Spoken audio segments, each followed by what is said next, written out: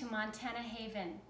Today is going to be all about starting your own tomato seeds, and I want to show you an easy and simple way to start your own tomato seeds. And I need to get this video out because it's getting later in the season and I'm kind of running behind. But we want to start, if you start your tomato seeds indoors, you want to start them at least 6 to 8 weeks before your last frost. And I want to show you an easy and simple method in starting these seeds. So what you need, I want to show you a few things what you will need. You will need some potting soil. Now, if you want to be really redneck, you can go out and just get some soil in your garden or in your chicken house, but sometimes the ratio isn't quite right, and I have done that before, but my plants maybe didn't turn out quite as well. So I'm just saying, you can literally do with what you have. If you don't have some of these things, just do with less, and you can still grow vegetables. But what I got in Ace Hardware was this black gold natural and organic potting mix. So this is natural and organic potting mix. This is what I use to start my seeds. And today I'm talking about tomato seeds. And the other thing you will need is red solo cups. They don't have to be red. They can be any color. But these are 18, let me show you here. These are 18 ounce solo cups. And this is what I will be planting my tomato seeds in. And instead of using these are my pepper plants. You want to start your pepper plants even earlier because pepper plants are slow to germinate. So I started these pepper plants already, as you can tell. So instead of using these little things like this to start my tomato seeds, I will use these, and I will make these only half full for the beginning, and I will just plant my tomato seed in there just half full. And then when that seed sprouts and it has a couple of its true leaves, then I will add more soil to it until the top. Because tomato seeds, they will get roots wherever their stem is buried in the dirt. Their roots will grow. So you want to give them really good, strong root system. So that's why you will add some more around the stem once it has grown some. And then you will get a really good and healthy root system. And now next, of course, is some water. And when you start your seeds, you want to put warm water in your dirt so that the dirt is kind of warmed up for your seedlings. And then another thing I will add, now I have not nearly always done this, you don't have to do this step, but I think it just helps with germinating them better. And this is organic pump and grow all-purpose plant food. So it just, it has nitrogen and phosphate in it. So it just helps with the growing process. So that is, I will add some of this, just a couple pumps in this. So we will get started. And oh, also I forgot, you will also want a couple of these trays like this to set. You can get these, I'm sure, in Home Depot, Walmart maybe. I got this in Ace Hardware. You could probably get them on Amazon. And then you will set your cups in there like this. And then one more thing, to label your seeds, because I don't have all the same seeds. I don't have all the same tomato seeds. I have quite a few different ones. Instead of buying these little label thingies that you stick in your plants that are made for that, they're always way more expensive. I just got a pack of 100 popsicle sticks, and they work just great, and they're very cheap. So what we will do is I will add a couple pumps of this organic fertilizer in there.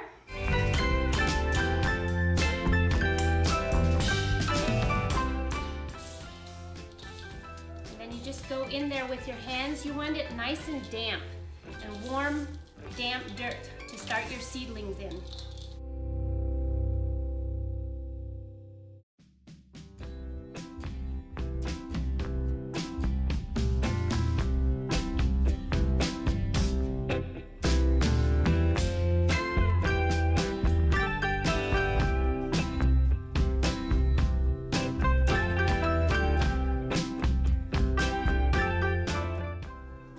Next, I'm going to fill these cups half full with dirt. And once I have a tray full here, or a couple trays, I will put the seedlings in. And just like half full, like this.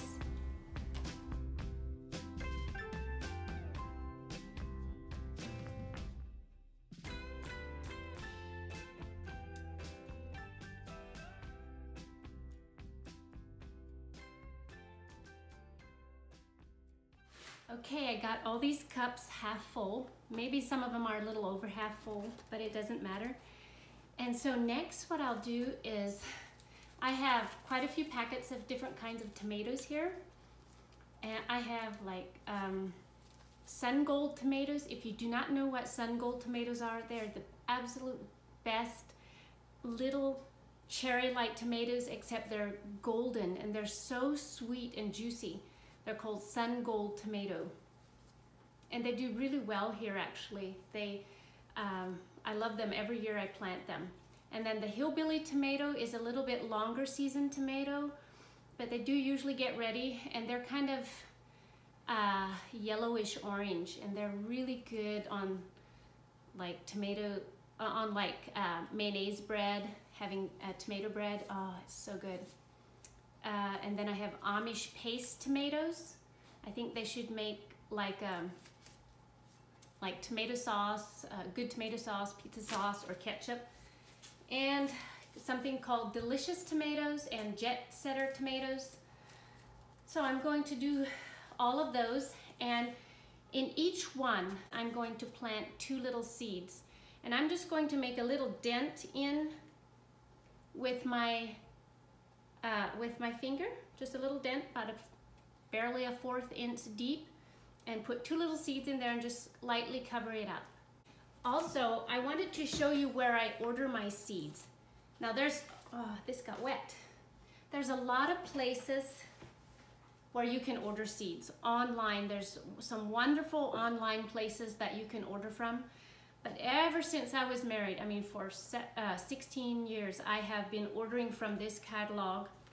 And I know there's better places than this, but they're very reasonable, and their prices are very reasonable. I've checked out other prices, other places, and these prices are very reasonable. But these people, I believe, are Amish or an old order Mennonite or something, because they don't have an email, or they don't have a website. They don't have a website.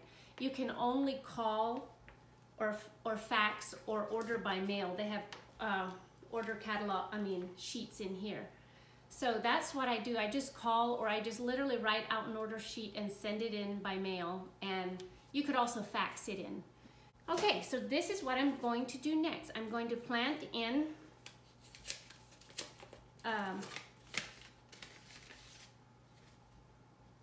these seeds 2 at a time. So here we go. First I gotta make a little dent in some of these.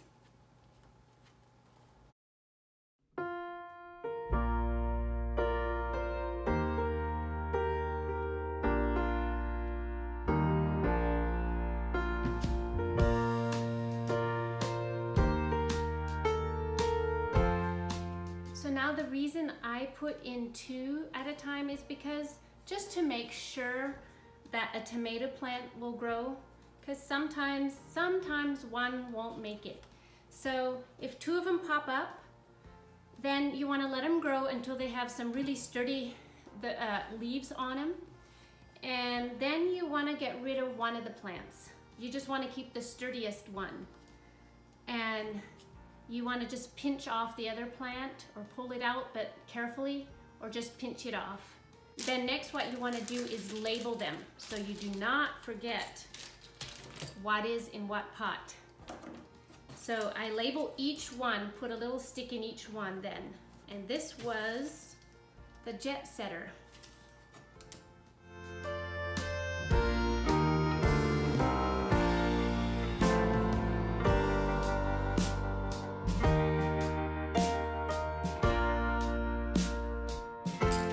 Okay, almost done with all this. And I will put the phone number and the address for this Country Corners greenhouse. I will put that in the description box below so that you can, so that if you want to have a catalog or want to order from them, you can. And this plant food I just got in Ace Hardware. I'm sure you could get it almost anywhere, maybe even online on Amazon. Okay, now just cover the last ones up. And what I'm going to do then is, instead of spending for a dome cover, like a clear dome cover, I just cover them with plastic wrap. I just cover it with plastic wrap lightly, just to keep the moisture in. And then what I'll do is set them by my fireplace where it's warmer, and keep them there until they are germinated, until you can start seeing a little sprout come up. And then you immediately take the plastic wrap off and you put them under grow lights. Now, if you're wondering if a window will help them grow, they will grow, but they'll grow really spindly and long and fast trying to reach the sun. It's just not as good as lights that are just directly above them. And that is what I'm going to show you next. As soon as Joas has the time, I'm going to, if you hang on, it will still be in this video, I will show you an easy and simple method. You just have to get a couple things or have a couple things on hand, and it's a lot cheaper than buying grow lights. Grow lights are really expensive. So I will show you that next, how to set up a grow light system for your tomato plants or whatever type of plants you are starting from seed. One thing I did forget to mention was that if you do use a solo cup to plant your tomatoes, you want to punch some holes in the bottom of the cup so that it can drain. It needs to be able to drain. So what I did, I just grabbed a knife and I just punched in a couple holes. Now there's probably an easier way, but that's the way I did it. I just punched in a knife and just kind of turned the knife to open up a hole and I did like 3 of them in the bottom. So that's what you want to do. You want to make sure that the water can drain.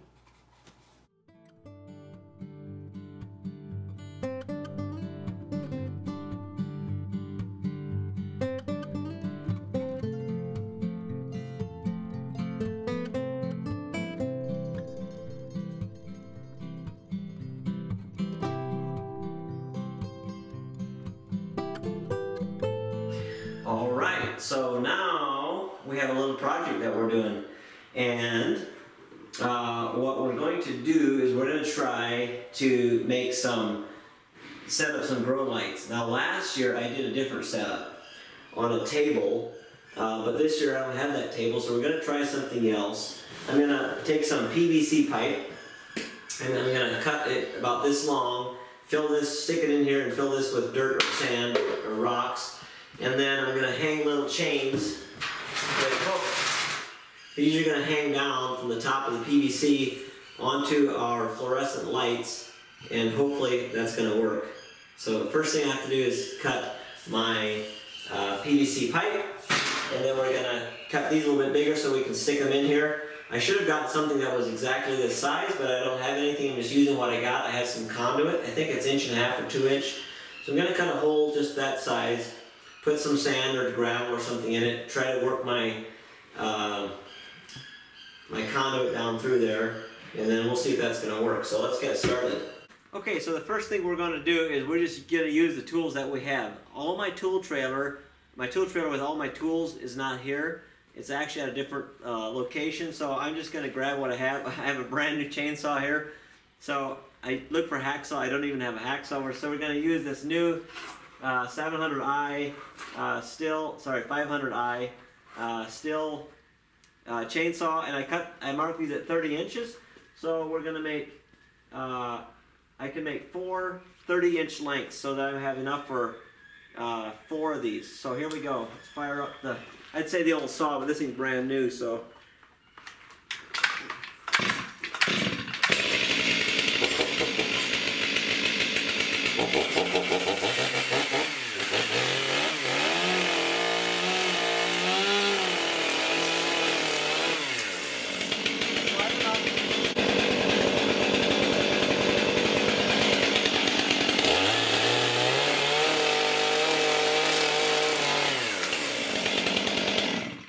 That's a beautiful saw, let me tell you. It's designed for something different than cutting pipe, but that's what I have, so that's what I used. Okay, now let's grab these and see if we can make these fit the milk jugs. We're going to have to cut these down just a little bit. See if we make some cuts in here. We just might be able to slide it in there. Got to jag it in. Let's get that down in there. Ha-ha! Woo! That is made to order right there. So now, I guess we got to put gravel in there before we put this pipe in, so that it'll kind of stay down in there. So that works good. Let's retrofit the other ones now.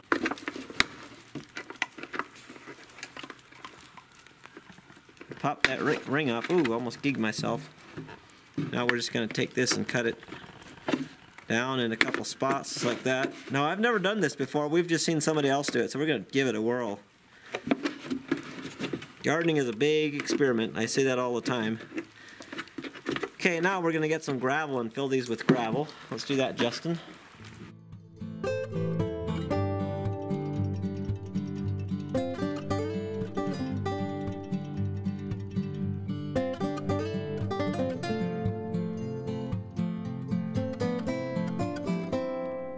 Okay, now that we have these things filled up with gravel, we're going to try to jab one of these guys down in it. I don't know how that's going to work. Let's find out. Haha. Maybe. What I should have done is I should have seen how far does it need to go. Right there. Okay.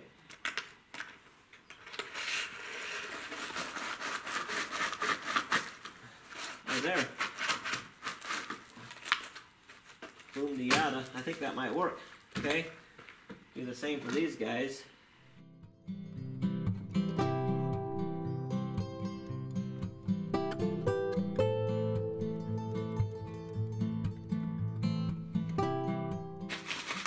I'm sure there's better ways of doing it, but that's my style. So now we're going to take it inside and get set up. Okay, so now that we have our jugs in here with our conduit sticking up in it, I'm simply going to hook the one end onto here with my chain and hook the other end onto that. There we go. Do the same on this side. Okay, now we have to get our lamps down here. We're going to put these little hooks in here, and then we're simply going to be able to adjust the height right here.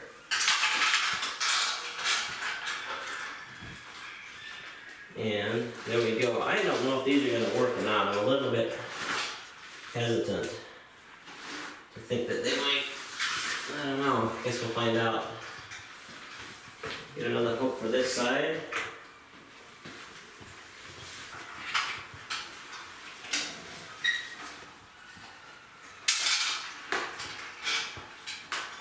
Something like that.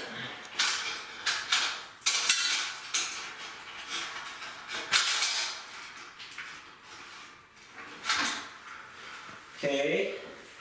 Then we'll simply go and plug it in. And voila, there are the grow lights. Now, that's an extremely cheap way to do it, but actually, it seems like they're going to hold. Maybe a little more gravel might have helped. It's pulling down straight enough, so I think it's going to not tip over. Okay, but we're actually going to change bulbs because we got some new bulbs, and these bulbs here, what you want to do is you want to go as bright as you can. These are 6500 K, which is for Kelvin. So I think these are going to be about what you want. You can go about 4000 to 6500, and those are going to be nice, bright, growing light. So we're going to swap these out. You can get these in LED, but they were more expensive, and my ballasts are not for LED, so I just wanted to go with these guys. So we're going to switch out the bulbs now, and then we're going to turn the heat on and bring our plants in here, and we'll be good to go. And there it is. Very simple. And then we can just adjust the height.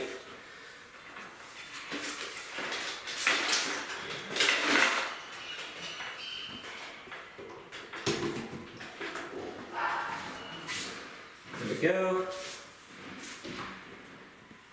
Now, I think what we're going to do one more thing. This concrete is a little cold. I actually have heated floors, but I don't have my heat up at that high in the whole building. So I have a little electric heater in here. I think we'll just keep it about 70 degrees with that heater. But I'm going to put a board down, and we'll set our plants on the board just so it's not sitting on the concrete, so it's not quite as cold. So I think that's the next step that we'll do. Then we'll bring our plants in here. That'll make Priscilla happy. Okay, these are just some old boards I found out there. They're nothing special. So I'm going to just put these underneath here. There we go. Now that right there is very, very rustic, but I think it's going to work just fine. Now we're just going to bring our plants out here and call it good. Let's go get the plants, Ethan. Okay, here's the peppers that Priscilla planted. We're just going to slide these right underneath there. And what you want is you want the light about an inch above these, above your plants. So I'm going to lower these so that it's just right above it. Let's see if that's about right. It's about right. Yep, right above it. Looks good. Okay. Now we got to turn the heat on. Oh, we actually have some more plants that need to go underneath there. These guys are flowers that Priscilla planted. So most of them are just growing, just started to grow. Not quite all of them. Okay, well you can see how easy that was. I simply cut conduit, and I actually think this is going to work. Like I said, I've never done this before, but it seems to be working just fine. I just got these at a local hardware store. Got these little hooks at the hardware store. Obviously they're just milk jugs that we had, water jugs. You just use what you got. And then these are some lights I had from previous years. So as we plant more things, Priscilla has a lot more started in the house, and then we'll bring those out as they start to germinate and grow. And we'll probably have to every couple of days lower these. But pepper plants, they like a lot of sun, and they like to be very warm. So we're going to turn the heat on, and since it's really bright, if it's kind of cool and it's not too bright, they kind of grow long and spindly. But you want them to have a little thicker stems and be a lot more sturdy. So when you go to transplant them in your garden, they're nice and strong. So there we go. Hope you enjoyed that. That was pretty easy. Okay guys, this is probably a good week later, and I just wanted to show you how it's doing.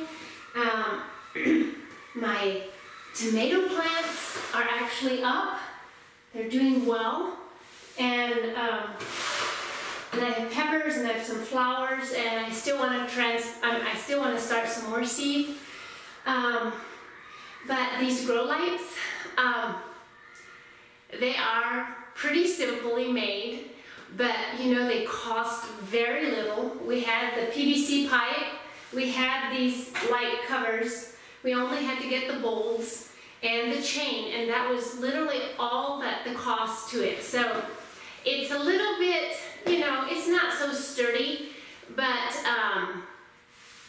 I think it'll do. It'll be okay. I mean, I'm just thankful we didn't have to spend a lot of money for it, and we'll just do with what we have. And I put these jugs, like these jugs of where the PVC pipe is in. I put them in here in like a crate, just to give them a little more support so that they don't accidentally tip over. Because if they would tip over, that would be very, it would be bad, because it could break the plants. So I put them in these crates for that, and I think that helps them not to tip over. And what you don't want to do, you don't want to really shorten these up much further, because if you keep shortening them, the PVC pipe, the jug will want to tip over. So you want to keep them long and just lift this thing up, like put a piece of wood underneath that thing to raise them up. So that's what I'll do. I'll just put a piece of wood under this crate. So it's a simple plan, but it works for us. And we've done it many different ways. We've tried many different ways, and this is probably the simplest way we've done it. But I don't know. We'll see what we'll do next year. But we just wanted to show you how to start seeds and how to have grow lights with very minimal expense. So I hope this was actually helpful for you, for those of you who would like to start a garden, like to start seed, but you just don't have the money for grow lights or for, you know, expensive seed starting kits. You can just literally start with almost with what you have. You have to buy a few things, but you can put them in these like solo cups. They're cheap. They're not expensive. And yeah, so I hope you enjoyed it, and we will see you on the next video.